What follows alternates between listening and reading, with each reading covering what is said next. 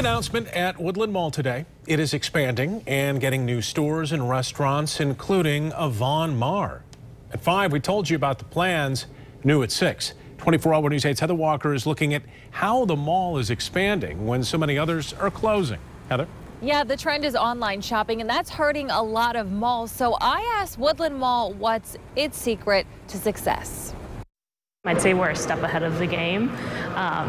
So like when the news came out that Sears was closing, we're like, it's fine, we already got a plan. Lindsay Hicks is the spokesperson for Woodland Mall. She says before Sears announced its closure, the mall already had Maur lined up, ready to go. The upscale department store will be the anchor of a brand new wing where Sears now sits. The wing will include 10 to 15 other stores and some restaurants. You can order a lot of choices. You might get free shipping, but with a Maur, you go into a Maur and they're going to sit there and talk with you about each of your purchases and like look at your skin color, find out what works best for you and really try to help you. Hicks says that's the difference of shopping at a brick and mortar store. And she says Woodland has the upper hand on most malls because it features so many first to market stores.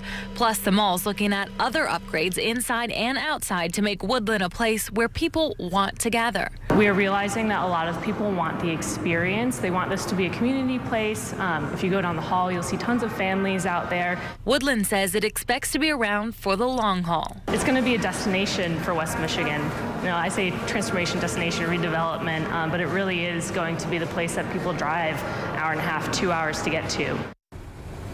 And Maur is set to open in fall of 2019. Sears will be closing at the end of March. We're going to keep you posted on all of these changes. Reporting live at the Woodland Mall, Heather Walker, 24-Hour News 8. All right, should be a nice addition. Thanks you, Heather.